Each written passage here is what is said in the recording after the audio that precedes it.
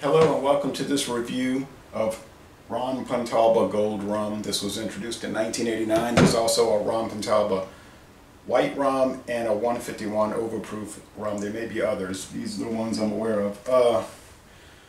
It says imported from the Caribbean islands. They don't indicate which islands. It's bottled at Buffalo Trace Distillery in Frankfort, Kentucky. It's a Sazerac brand. Of course, they own Buffalo Trace. So it's a family-owned company. There's no listing for distiller.com or Proof 66. So, and this is the first, so there's no written reviews that I can find, and this is the first video review for this rum in the world. Alright, it was $6.99 for that 1 liter bottle at Kevin's liquor store. We do have some liquor stores in Louisiana, they're not common.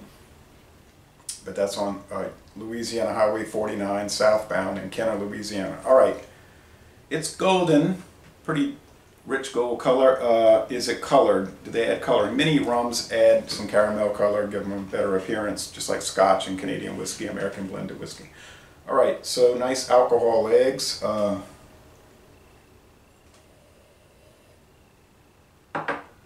The aroma is really just spirits. 80 proof liquor, kind of standard, generic. There's a little wood. I wouldn't think it's aged very long in the oak barrels, but enough, I suppose. But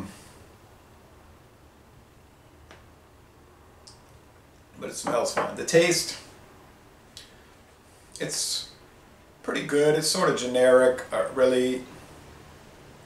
But there's no strange or off flavors like with the Castillo Gold. I found it had an unusual olive oil. I didn't know how else to express that or explain that olive oil flavor, which I couldn't figure out. This just has a straightforward, basic gold rum. A little bit of light molasses. Not a harsh alcohol hit.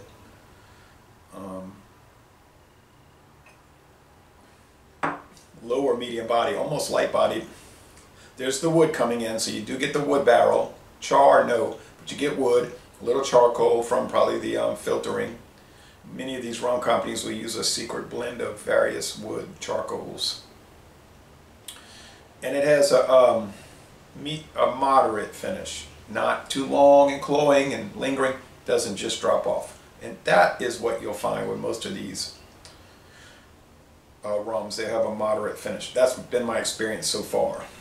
Now, is this a world-class product, an exemplary product for $6.99 a liter? No, it isn't.